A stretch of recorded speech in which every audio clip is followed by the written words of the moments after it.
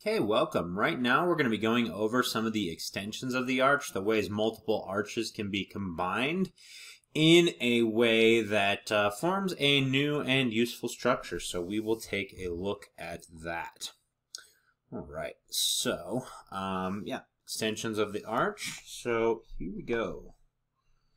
And there we go.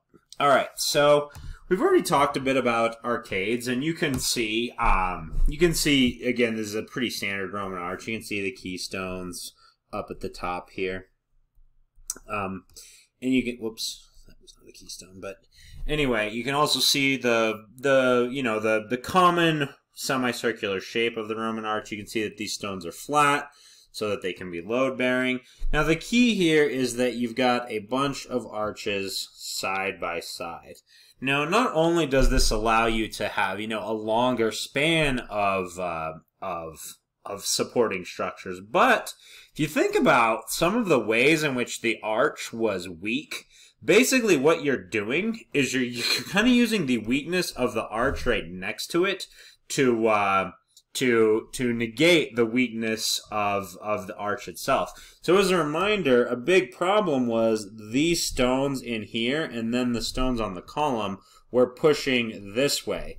But if you notice, on the arch right next to it, these stones are pushing back that way, and on the column itself, it's getting balanced out by the fact that the other arch wants to push the column the other way. So this was a very common way to combine two arches in such a way that would sort of eliminate some of their weaknesses, and very beneficial, very useful. As we saw in the Segovia structure, you could make very long segments of arcades that didn't seem to be supported by very much, but basically the arch, the fact that you have the arches all set up one to the left and right of another like this enabled the arcade to work that way. So here is another rather famous set of arcades, the Pont du Gard Aqueduct. This particular bridge structure was an aqueduct in France, and I think most of the aqueduct is gone, but they of course left the bridge in place just to show, you have these three tiers of very long arcades supporting this long, artificial river that's carrying water to a city there. So quite impressive, and you can see that the arches are broader at the bottom, and they also tend to be wider in their supports. So basically, this bottom row of arches needed to be big enough to support the top row, which need to be big enough to support the aqueduct itself. So kind of an impressive feat there, I think. Anyway, so there's the arcade diagram. And these particularly this arch on the left is not super well drawn because there's not really a keystone there, but you can kind of see what's happening here, and you can have the columns be pretty slender. They don't need to be super massive in the arcade, and again, the main reason for that is that the weakness of just a single arch would be that the column would tend to tip that way and that way. But when you're combining the two arches together, that tends to get balanced out. So when you got this row of arches, that tends to get balanced out. Now, when you get to the end of the arcade, yeah, you need a large structure on that last column to prevent it from moving to the left or the right. But this does give you the advantage of being able to, put a lot of them in a row like this. Okay, next one is a vault.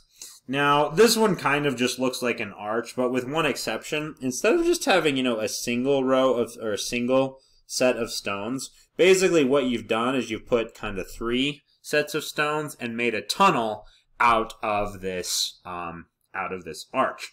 And we've already talked about what vaults do. This is basically what a vault is. It's an arch-shaped tunnel that you make. Now, you'll notice what you've got over here. You've basically got a whole bunch of heavy stones. And again, what we're seeing here, we're seeing the need to have this vault supported on the weak spots. So again, the main weaknesses are going to be where the tunnel meets the ground, and these stones are going to want to shoot out the sides. So you have this large set of stones to prevent that. We call that a buttress. So I'll write that word down. A buttress. So the arch is being buttressed. So if you ever see it's being buttressed. So if you ever see that word appear, you know, sometimes it's used metaphorically. When you say something is buttressed, you mean it's supported by something. So this support is to prevent the vault from collapsing. Okay, so all right. So here's another vault. This is in Hadrian's Villa. And this one is not really made of stone. So you can actually, I wanted to include this because this vault is more or less made of concrete. But a lot of the same principles apply, like the strength of the arch in particular. It applies even if it's not, you know, it's not composed of just of stones. It's composed of, you know, concrete.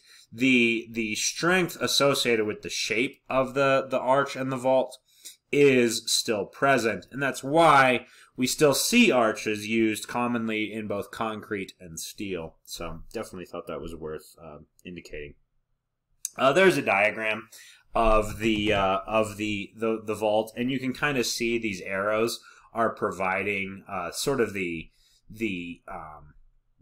directions that the stones are going to be pushed, and the need for this larger sort of buttress down here in order to have the vault tunnels remain secure. Otherwise, they'll kind of get tipped over, particularly as you start loading them down from above.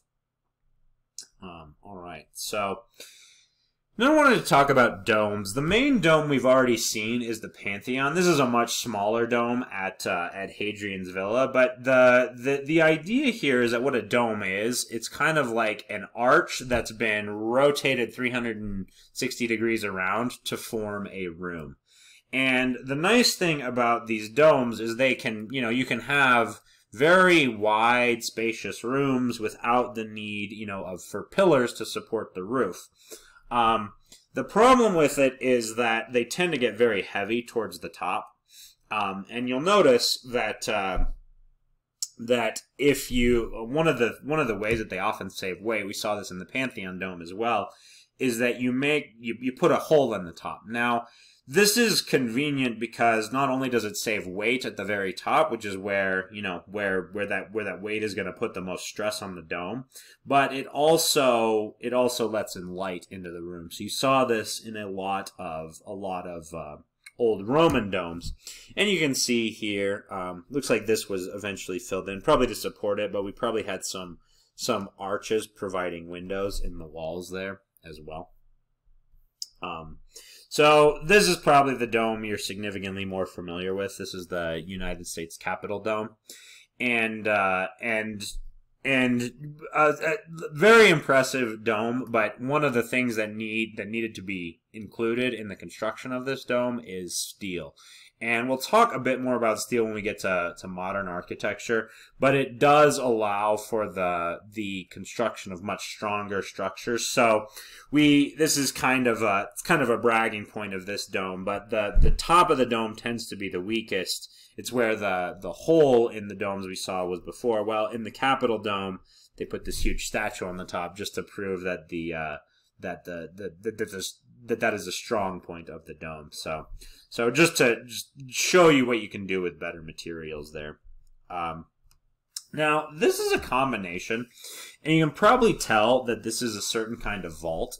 But one of the interesting things that's going on in this vault is we don't just have arches that are forming the tunnel. We basically have arches that are going forward and arches that are going, I guess, forward, backward, to provide a little bit more structural support to this. Now, basically what's going on here is instead of having all the arch support go to the sides and then needing the buttresses on those sides, we're kind of having arches crisscross one another and then having a whole bunch of the meat on a single pillar like this. Now, what this is called a ribbed vault. So I'll write that. Ribbed vault. And one of the ways you can use a ribbed vault is to make something. This one is not exactly a ribbed vault, but it uses similar principles in that you're kind of using you're having multiple arches span and create sort of a two different vaults in different directions. This is one of the ways that a ribbed vault can be used. Now, one of the main benefits of it is that you're basically forcing you're using the different combinations of the arches going in different directions to make it so that you only need to buttress these pillars instead of the entire one side of the vault. So basically, if we look at, say we look at this vault right here, normally what this would require is it would require a whole big old buttress over here. But because we both remove some of the stones of that vault and we make another vault, that when these forces combine with these forces, they don't totally cancel each other out, but what they do is they force the support of the vault into the corners instead of just the sides. So you can use this in a ribbed vault to make the vault a little bit bigger and sort of concentrate where you need to support the vault itself. So that was one of the advantages of the ribbed vault. This, basically what we have here, we have kind of an arcade of vaults here. And so, you got a long tunnel here. I think this was for water storage. I think this was a water storage facility in the Roman Empire. But you've got, kind of 3 vaults here. And you can see they are forming tunnels, but they're placed next to each other. So you're taking advantage of the fact when the 2 vaults meet, you can use the vaults to kind of buttress one another. So this was kind of a way you could make a series of long tunnels that I believe was used to store water, and without having a whole bunch of buttresses, you could use the structure of the vaults to support one another. This one I thought was pretty cool, in that basically what they're doing, and we see this in the next combination as well, and hopefully you caught this, but basically what you have on the sides here is a series of arcades. And what the arcade is doing is it's providing the side support for this long vault in the center. Now, the vault still kind of needs to be buttressed, and what you kind of see you have over here is you have another, I don't know if I'd call that an arcade, but you have 3 other arches that are kind of buttressing this vault in and of itself. So you're combining a number of arches. One, you're using an arcade to support the vault so you can lift the vault up higher. And then 2, you're using another set of arches that it's not quite its own vault, but you're using another set of arches to provide buttressing for the vault. So kind of cool there. Similar sort of thing is going on here, where you've got this arcade along the side, and that arcade is basically providing the support for this long, narrow, this very large vault in the center. And this would be the vault of a cathedral. Now, a little difficult to see in this picture, but you can kind of see over to both of the sides there that you've got another set of arches and another smaller hallway off to either side of the main hallway to kind of support the sides of this vault and to buttress this vault. So combining arches in this way was a very common way of making the of building structures that had a lot of space inside. And we'll see this again when we start looking a little bit more at medieval cathedrals and other things like that. Okay, so with that, that is the end of these images. I hope you found these explanations useful. I hope you caught some of these observations on your own. Thank you for tuning in, and I will see you next time.